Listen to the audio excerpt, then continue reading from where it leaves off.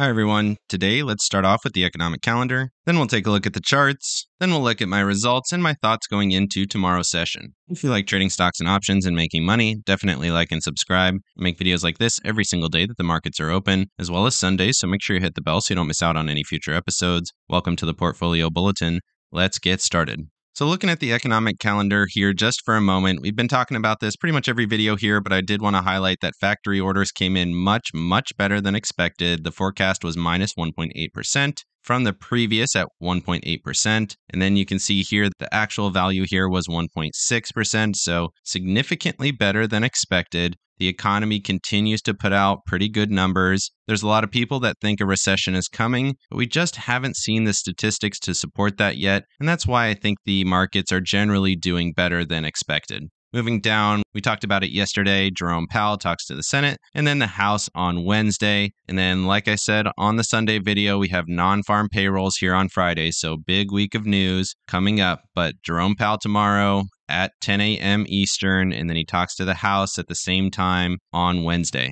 Moving over to the charts here on the 15-minute and the 1 hour on the S&P 500. You can see we did have kind of a top here, so we rallied up pretty aggressively, got all the way to around 407.40, threw a couple of wicks through that level here, and you can see that's right in this previous zone, just short of filling the gap going back to Thursday the 16th. And you can see a zone of high volume right here, and that's where we ended. Couldn't get through here to the next zone of lower volume. There's certainly an area of support down here at 403. That's probably the price target that I'm looking for. It's worth noting here on the 15-minute chart, there's not a lot of volume through this area. Some volume here at 401, but really it's been a strong push. And if we do break down through this trend line here at 403 tomorrow, you can see where it's sitting. If we do get through that level tomorrow, it might be a more substantial drop back down to the 144 EMA and 200 SMA here on the 15-minute chart. That would be right around that 400 level, which if you watch the Sunday video, you would know that is max pain for this week, which does seem like a probable close for the end of the week. Moving over to the NASDAQ, similar thesis. You can see this node of higher volume. That's right where we stopped here. This move down was very aggressive. We are in a short-term downtrend here on the 15-minute chart. Could certainly see a swing up maybe to 301, 302, somewhere in this zone, retesting the VWAP, currently sitting at 301.50. 301.56 back here, get a retest, and then get the bigger sell-off to this next lower zone, sitting at 297 just about. That's probably what I would be looking for tomorrow. If it does break 297, then we have a next lower zone looking for that same level here at the 144 EMA and 200 SMA, sitting between 295 and 296. So certainly a lot of downside potential, but we do have to understand the fact that we're below the 9, 21, and 55 EMAs here on the 15-minute chart, as well as VWAP, so short-term downtrend, but we did bounce off of the 1 hour 21 EMA here, so looking for that to break. Then we're looking to move through that next area of lower volume down to 297. That'll likely be the bottom for tomorrow if we do continue this downtrend. If we do get a little bit of a rally, then I would be looking for a double top right at that 304 level. It's worth noting here that the NASDAQ did fill these gaps going back to that Thursday. The SPY couldn't quite do it, but the NASDAQ was a little bit stronger here and it did fill that gap and certainly could sell off from here. It's worth noting that if the SPY did not fill the gap and the NASDAQ did, the SPY might hold up the NASDAQ, wait and go fill that before we get the bigger sell-off. So keep that in mind. SPY has not quite filled, but the NASDAQ has. Moving over to the Russell and the Dow, you can see the Russell sold off significantly more than the major indices, which is interesting. Took out the entire previous day of bullish price action and filled the gap actually going back to Thursday, so that's interesting. Did look like it started to bounce here a little bit at the end of the session, which is also interesting. Didn't quite fill the gap going back to Thursday the 16th or Friday the 17th here, but it is in a zone of pretty strong support for the Russell. Could certainly bounce maybe into this 189.50 to 190. That would be interesting. Could correlate with a small bounce in the other major indices. Definitely keep an eye on that one. Moving over to the Dow here, actually posted a bullish day, but did come into resistance at that major trend line that we've been watching for a long time. and it did reject from there. Certainly could come up here and retest one more time at that 335.30 level, but then I would expect it to reject and probably come down and retest the 21 EMA somewhere around 333.60. This does seem like we're in a bit of a top here, and you can see 1 hour momentum rolling over really strongly into bearish territory, and you would expect that to continue into tomorrow's session. Moving over to Apple and Tesla here, what a difference. So Apple looking absolutely explosive, gapped up, rallied up, touched these previous highs, got rejection. So we're now looking at a potential rejection from their highs, looking like a potential double top. If this does roll over from here, take out this new midpoint that we have at 144, then we could be looking for a back down to the next low down here at 124.50. Obviously, there will be some resistance in here, definitely some at 135.50 in this zone. But if we do take out this midpoint, that would be quite weak here on Apple, and we do have a potential turning point. Moving over to Tesla, not great at all. So did not gap up, went sideways and basically sold off throughout the session. Closed just above the support line at 193.50 that we've been watching for many weeks now. But it looks like after hours, we're slipping through that level. If we do get the candle break and continuation through there, then you're looking at support at the 144 EMA down here at probably 179.50,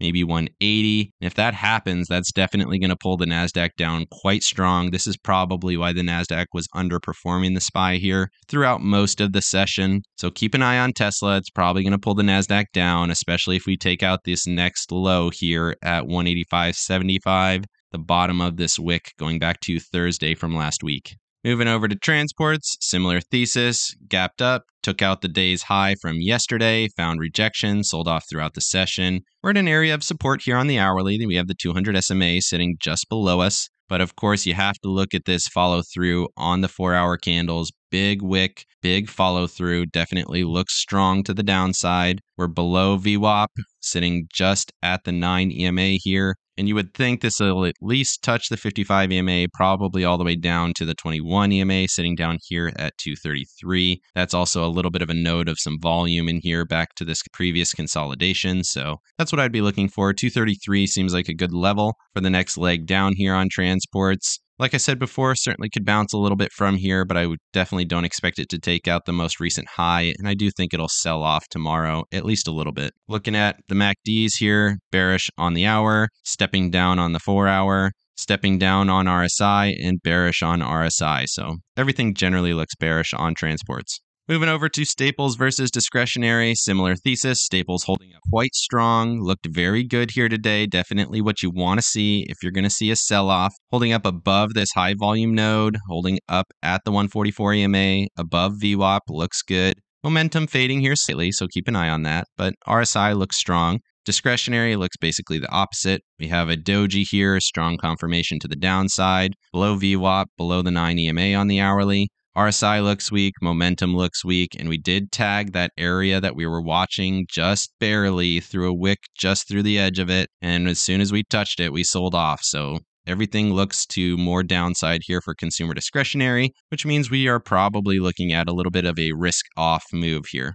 It's also worth noting we have an area of low volume all the way down to 143.70. So probably going to move pretty quickly through these next 2 points of downside. Look to fill the gap down at 143.25. It's probably what you need to look for here on discretionary. Moving over to semis, not a lot to add to the thesis here. You can see we came up to that most recent level of resistance that we were watching. Didn't quite tag it, but we did sell off from that zone. You can see we're right at the highs from the most recent consolidation and this high volume node here on both charts. We break through that level, then we're looking at support all the way down at 236. So looking to either bounce now, retest, maybe get an overshoot. That would be interesting. But if it does continue to break down here, there's about $4 or $5 of downside potential before we find any real support, in my opinion. Might find a little bit of support at 240, but looking at this most recent downtrend line for that longer term support, you can see it's been very strong here through these 4-hour candles. All of the indicators down here look pretty bearish. Certainly potential for a bounce here on the 4-hour just slightly, but 1-hour RSI saying that we are going to move lower tomorrow. Moving over to yields, you can see here 2-year back in this previous consolidation zone. Did find a little bit of support going back to the highs from Tuesday. Looks like we might be making a lower high here though, so we'll see what that looks like. Probably consolidating between the 144 EMA and this most recent high. Otherwise, looking at the 10-year, similar thesis, broke down into this previous range, broke out of it just slightly here, kind of threw a wick through the highs. It does look like we're selling off a little bit back into this previous range. Keep an eye on this one. Does look kind of weak here at the close. Momentum ticking downwards. So that'll be interesting. Maybe yields cool off a little, give equities a little bounce early in the session, and then yields find some support and start to move higher, giving equities more room to the downside. Does kind of fit with the overall thesis. Moving over to the dollar, it's pretty much doing exactly what we thought it was going to do. Continues to downtrend here. We're looking at that 103.64 level as your next support. Maybe some support here at 103.85, but I expect to take out this most recent low. Does look like we're rolling over here again at the end of the session. Take out that low, come back into this most recent zone of support. Then we could see the dollar start to move higher from there. That's what I'm looking for based on this double top, or top and lower high, however you want to look at it. Does look weak in the short term, but I do expect it to find some support back at this 103.64 level. Moving over to JNK, similar thesis, gapped up, rallied a little bit, sold off. We're at that next highest level of volume here on the hourly. We're at that next highest level of volume here on the hourly, 109.60. Bounced off that level just slightly here at the end of day, but we're below the 9 EMA and VWAP here on the hourly, so it looks kind of weak in the short term. Momentum ticking down quite strongly. Does look like we're probably going to roll back over into this 91.17 zone back at the 21 and 55 EMAs here on the hourly chart. We do have the 200 SMA here on the 4-hour, which is interesting, sitting at 91.53 right now. Next candle, maybe a cent or two higher than we are right now. Momentum on the 4-hour still slightly bullish, but if we do get another leg down here back into this previous zone, then that could look a little bit more bearish. If we do get through that 200 SMA, then you're looking at the 9 EMA and VWAP sitting down here at 91.15, which does correlate with those previous EMAs that we talked about. Seems like we're going to get a little bit of a rollover, maybe find some support in that zone. We also have the 91 level that we've been watching for a while. Certainly could tag that and then rally from there. That would be interesting, but right now, short-term bearish here on JNK, and that does confirm the expected move for tomorrow as well. Looking at TLT here on the 4-hour and the daily chart, you can see we tagged that 102.50 level like we expected to, gapped up into it, overthrew it just slightly, and then sold off really aggressively back into this previous zone of volume. Certainly could bounce from where we are right now. This has been a pretty consistent consolidation for a couple of weeks now. Seems like somebody might be accumulating a position in this zone. Just some speculation there. VWAP on the daily chart sitting at 102.36. VWAP on the 4-hour sitting at 101. So trapped between the two VWAPs here. That's interesting. If we do get to push out of this 102.50 level, there's quite a bit of upside. The next 2 to 4 points have pretty low volume compared to this next zone of consolidation up here. And there's also lots of gaps in this down move looking to get filled. So keep an eye on this. Daily chart still looking like it's ready to roll over into bullish territory. 4-hour chart looking like we're still consolidating in this zone.